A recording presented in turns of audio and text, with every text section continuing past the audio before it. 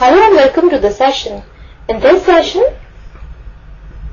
first of all, let us find the present value of perpetual annuity.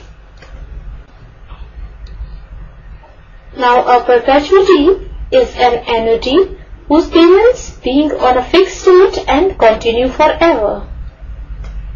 So we can find out the present value of a perpetuity, but we cannot determine the future amount as the future extends to infinity.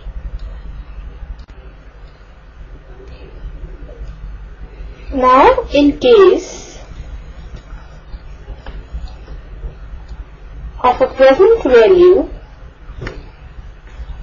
of an annuity immediate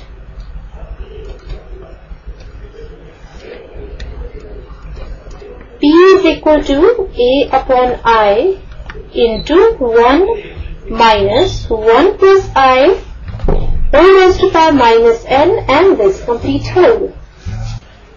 Now, if n tends to infinity, then we have a perpetuity that is forever. So, as n tends to infinity, 1 plus I whole raised to power minus n tends to 0. So, the present value is equal to A upon I into 1 minus 0 the whole, which is equal to A upon I. Therefore, the present worth for perpetual annuity is equal to A upon I. Now let us illustrate this with the help of an example. Now suppose an amount is deposited at 5% per annum so that it gives a return of $500 per annum in perpetuity.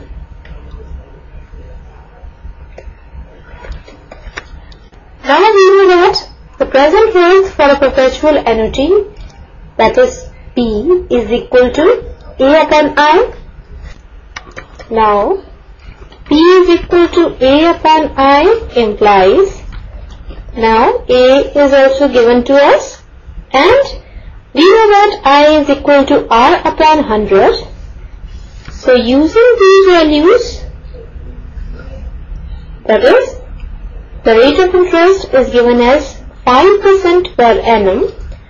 So P will be equal to 500 upon I, which is equal to R upon 100, that is 5 upon 100. So this will be 500 over 5 into 100, which is equal to $10,000. Thus, an investment of $10,000 gives an interest of 10,000 into 0.05, that is $500 for the first year. Now after giving back this interest to the individual, again $10,000 remain as it is, giving an interest of $500 next year and again leaving $10,000. And this will continue on and on. And the deposit of $10,000 will remain intact. Now let us find the present value of a deferred annuity. Now suppose the deferred annuity begins at the end of p years and is to continue for q years. Now since the annuity begins at the end of p years, that is, this period from 0 to p is called the interval of deferment, and since the annuity begins at the end of p years, the first installment is due at the end of p plus 1 years, and the second installment is due at the end of p plus 2 years, and so on. Now here,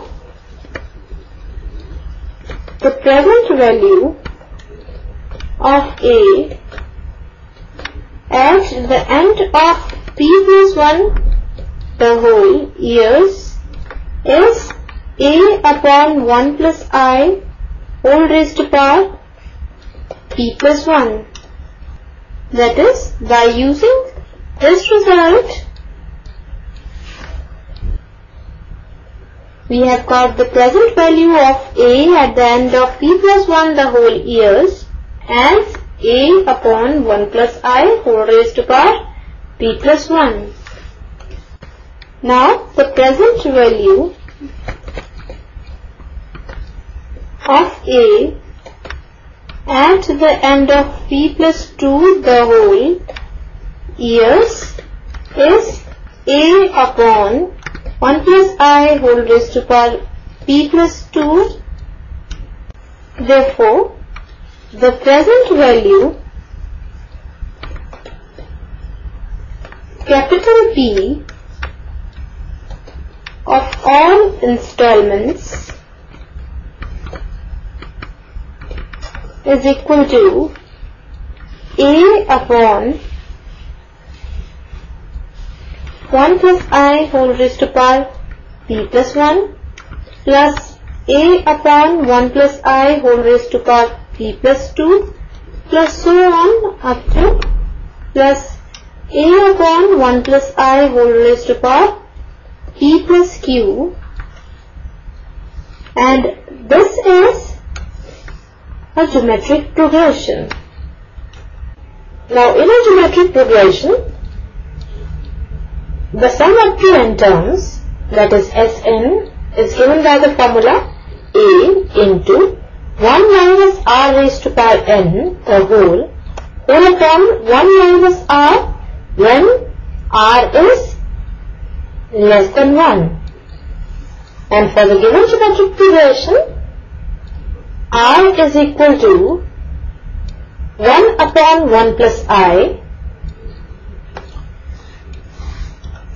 So using the formula, this is equal to A upon 1 plus I whole raised to power p plus 1 into 1 minus 1 upon 1 plus I whole raised to power q whole upon 1 minus 1 upon 1 plus I the whole, and this complete whole, and this is equal to A upon 1 plus I whole raised to power p plus 1 into 1 plus I the whole upon I into 1 minus 1 upon 1 plus I whole raised to power q, and this complete whole, this is equal to A upon I into 1 plus I the whole upon 1 plus I whole raised to power p plus 1 into 1 plus I whole raised to power q minus 1 whole upon 1 plus I whole raised to power q, and this complete whole. Now this is equal to a upon I into 1 plus I whole raised to power 1 minus p minus 1 whole upon 1 plus I whole raised to power q into 1 plus I whole raised to power q minus 1, and this complete whole. And on solving, this is equal to a upon I into 1 plus I whole raised to power q minus 1, and this complete whole upon 1 plus I whole raised to power p plus q. So this is the present value, capital P, of all the installments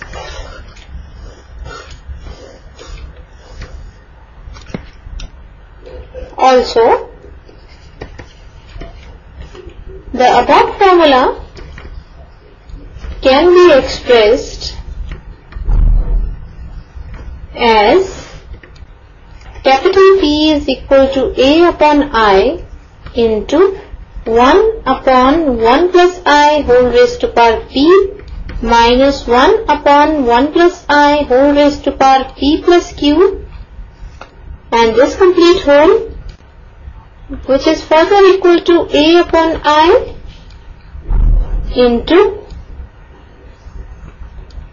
1 minus 1 upon 1 plus I whole raised to power p plus q, this complete whole, minus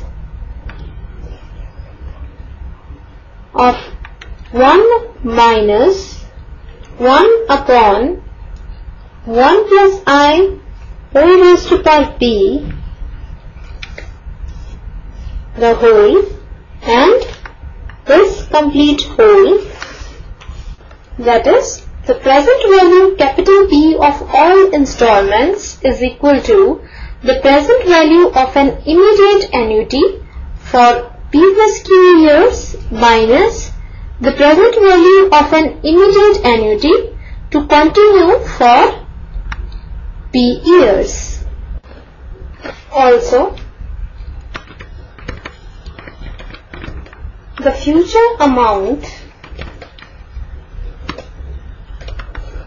capital A is equal to A into 1 plus I whole raised to power q minus 1 plus A into 1 plus I whole raised to power q minus 2 plus so on up to plus A into 1 plus I the whole plus A.